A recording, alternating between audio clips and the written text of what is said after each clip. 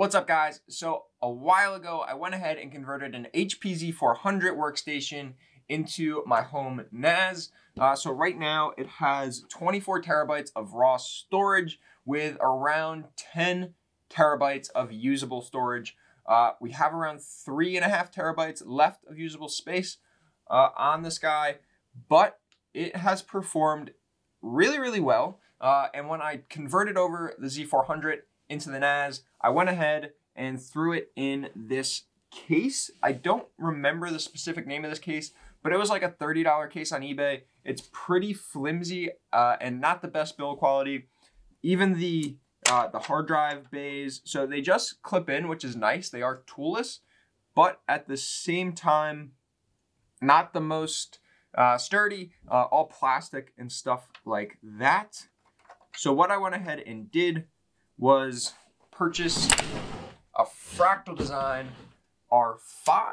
So this case has been around for probably like 6 years or so, but it's still probably the best case when it comes to a home NAS or a home server. As you can see, you have all of these HDD slots, so 8 slots that can be accessed from the inside of the case. And then you have a full like 2 drive access from the front of the case.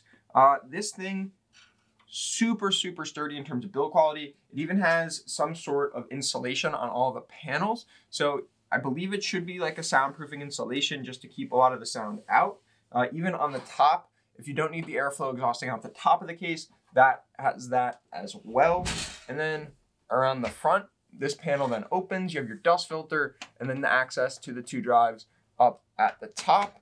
But the dust is one of the big reasons I'm trying to transition away from this original case, mainly because this thing's covered in dust constantly. There's no filters whatsoever besides just the front mesh on the case. So dust gets pulled in pretty much everywhere. This thing has the dust filter at the bottom, the removable one at the front. Comes with 2 140mm fans, one in the back and one in the front. I'm probably gonna put them both in the front and have them controlled off of one of the fan headers from this guy, and then throw the 120 that comes with the HP motherboard into the back of the case, because that's like a custom fan header, and I'd rather just use the one that came with the HP. So what I'm gonna do is take all of the parts out of our original case, show you guys that process super quick with a time lapse, and show you the process of installing it in the R5 and how it looks once it's set up. So let's get started.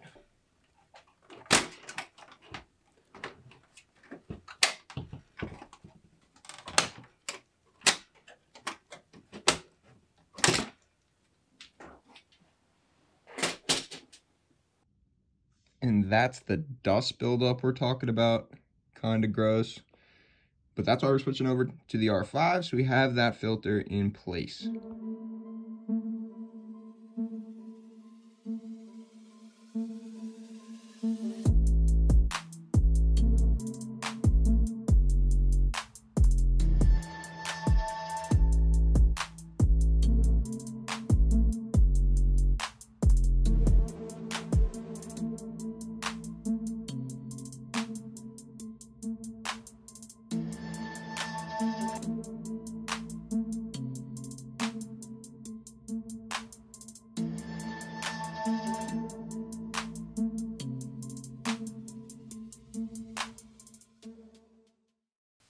And there we have it. Everything has been taken out of our existing case. So we have all our parts here. We have 4 6 terabyte Iron Wolf drives, 2 240 gig SSDs for our FreeNas image. So we have dual image just in case one of the drives ever fails. And then these drives are configured in RAID Z2. So we have 2 backups for parity, just in case we can lose any 2 drives and still keep all of our data. I then have a SAS PCIe card so that we can add additional drives once we run out, which we already have, of SATA ports on our motherboard. And then we do have a video card just so we can get video out. As there's no video, there's no built-in GPU on our Xeon chip. And then we have our motherboard, of course.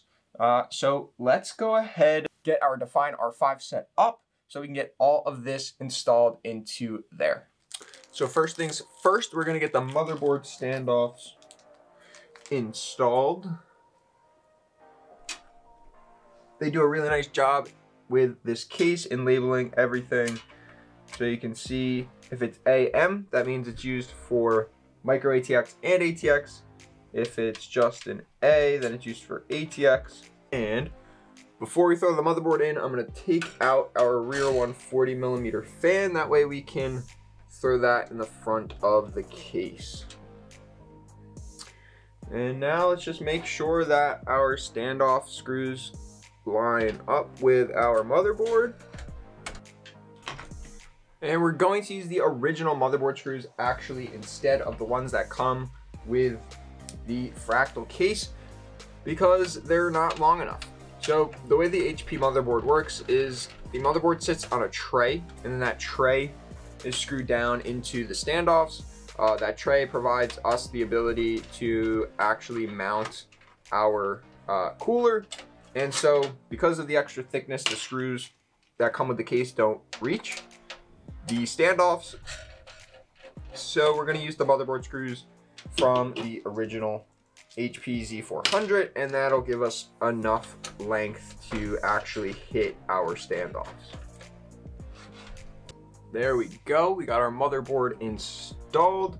Let's throw in our rear fan first, and then we'll throw in the SAS card as well as our video card.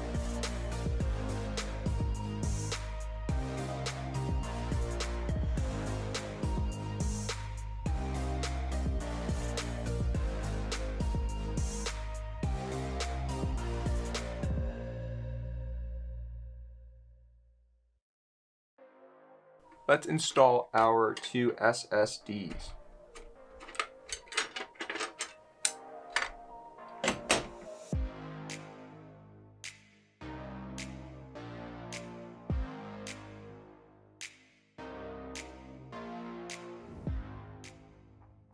So now let's get our power supply installed into this case.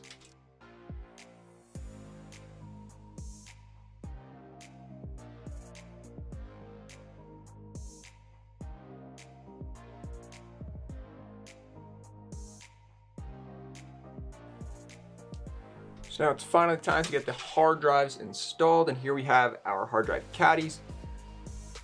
As you can see, you have 4 screw holes on the bottom of your hard drive, and then it'll just slot right in, just like that. And then you have a whole bunch of mounting spots in order to screw in the drive, just like this. And then what we're gonna end up doing is having some rubber grommets go into each one of those holes. That way the vibrations and everything like that are dampened down in the hard drive caddy. And the way I have these drives mounted, when they slide in, all of the connectors are actually gonna be in the back of the case, so it's nice and clean in the front.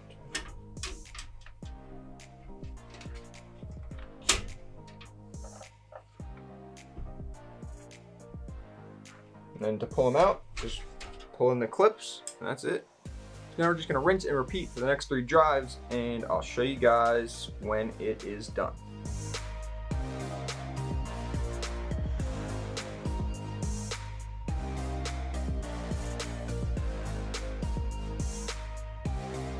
So there we go, the back of the case. It's a bit messy, but everything is in here, and when we look at it from the front, it should look perfect. That's pretty much it. So all we have to do now is just put the back on and start her up and hope she works. Let's try and power this guy on. There we go. Everything is starting up inside. Fans are moving. And let's just check our front fans, make sure all those are spinning, working beautifully. We actually have the front fans hooked up to the case itself. So there's actually a case switch up here that I can push back and forth to control the speed. But I'm gonna leave it at its max. It's pretty quiet as is. We are of course booted and looking at our FreeNas UI. You can see our drives are staying nice and cool. 30 degrees, 31 degrees, 29 degrees. CPU temp right around 36, 37. So that is looking perfect. And even though this case is 6 years old at this point, it is still a fantastic case to do a build like this in. If you're looking to build a NAS or any type of server at your house, or you're just looking to build a PC with a lot of storage capabilities, then the Define R5 is a super great case, and it only costs around $125, and you're getting a lot of capacity and a really good build quality in terms of the case overall. So yeah, if you enjoyed the video, give it a thumbs up. If you have any questions or any comments about building a NAS or setting up FreeNas or building in the Define R5, then definitely leave that in the comments below. And if you guys haven't already, subscribe to the channel and turn on post notifications so you can stay up to date on my latest videos. There'll be plenty more cool projects like this one coming your way soon.